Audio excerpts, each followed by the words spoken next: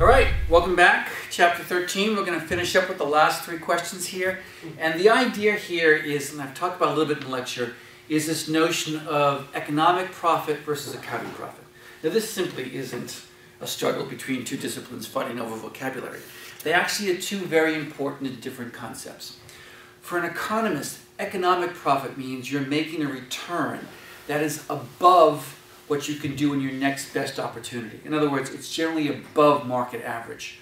For an accountant, profit simply means the difference between money revenue and cost. Revenue you take in, cost you shell out. If that is positive, then you're in the black and you've made money. Right?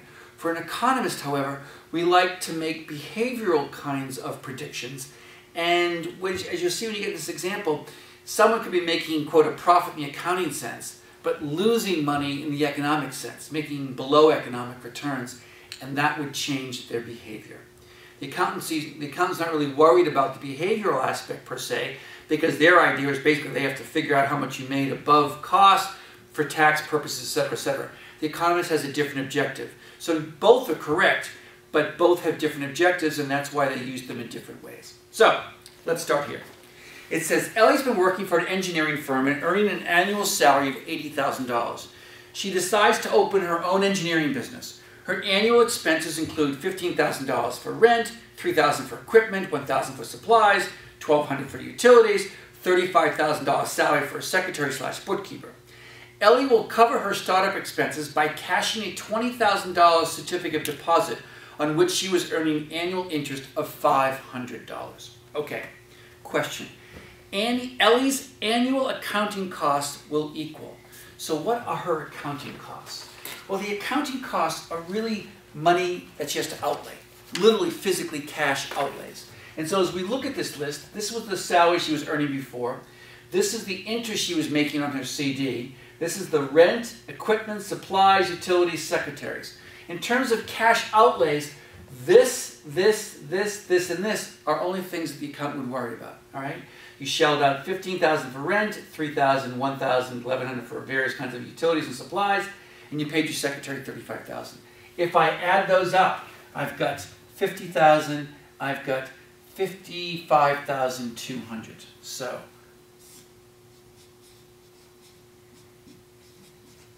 the accountant would see Ellie's cost as $55,200. What would the economist see her cost as? The economist, we'll get to it in a minute, but the economist says, look, you gave up an $80,000 salary. You gave up $500 in interest. If you had just kept your money in the CD, you'd make $500, right? So you gave that up to basically cover this initial expense you're doing here. Think of it this way. If you hadn't sold your CD and you went to the bank and borrowed $20,000 for your startup expenses, you'd be paying interest on that loan. That interest could come to something like $500 a year. And if you did pay interest on a bank loan, that would be an explicit cost and the accountant would grab it. But since you sold your own CD, you're not paying anybody this interest, you simply forego this interest. The economist still says, look, you gave up $500 you could have made by just having the money sit in the bank. So for an economist, this is going to come in as additional cost. For the accountant, they're only worried about this. So the answer to number 8 is $55,200, which is obviously answer A. But let me jump to number 9, because that's what I was just working towards, right? Ellie's annual economic costs will equal, I've got to put these in, all right? So I'm going to add another $80,500 to that. And now for the economist, total cost, total economic cost,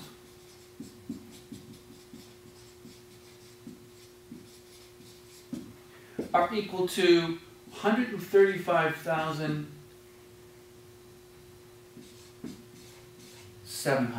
okay? That's the economic cost. So, again, are we just playing games here? No, the reason I say this is because if, after Ellie, clears her expenses, what if her revenues were only, let's say, $120,000? So let's say she has $120,000 in total revenue. We know her accounting costs are $55,200, all right? If we do this subtraction here, all right, we're gonna basically end up with 008, right? And then we're going to end up with 4 and we're going to end up with 9 minus 5 is 4. We're going to end up with 11 minus 6. We're going to end up with $64,800. In other words, according to the accountant, Ellie made $64,000. According to the economist, she lost $16,200. Why? Because she was making $80,000 before she did this, plus $500 interest on her. So you take the $80,500, you subtract this from it, which is what she's making now, and that difference is going to come out to be just under $16,000. In other words, we would predict as economists that she wouldn't stay doing this very long. She would end up going back to the big firm because she's giving up about $16,000 a year in her own business. Now the accountant says, Ellie, you did fine. You cleared $64,800. The economist says, no, Ellie didn't do fine because she's giving up an opportunity to make $80,000 plus $500 in interest. She's giving up an opportunity to make $80,500. That, we say, will predict that she will go back. So for the economist, she's making below normal profits because she could make $80,000. She gave that up to make $64,000. This is an economic loss, as we perceive it, even though the accountant says you cleared this. Because the accountant says this is what you're going to pay taxes on to the government. And that's what's really important for the accountant, and that's why you hire the accountant. The economist says, no, I'm trying to predict whether many people will leave a big accounting firm and open up their own business. And if all you can make open up your own business is $64,000, then relatively few people are going to leave because they can make $80,000 in the big firm. Now, clearly I'm abstracting from some important variables. People like to be in their own, and she may value that, all right? And that may be a benefit to not working under somebody and wearing a suit and tie or whatever, getting dressed up every day, and being her own boss. That could be very valuable to her. But in purely this information alone, in salary alone, she is worse off by going into business by herself. So, last question.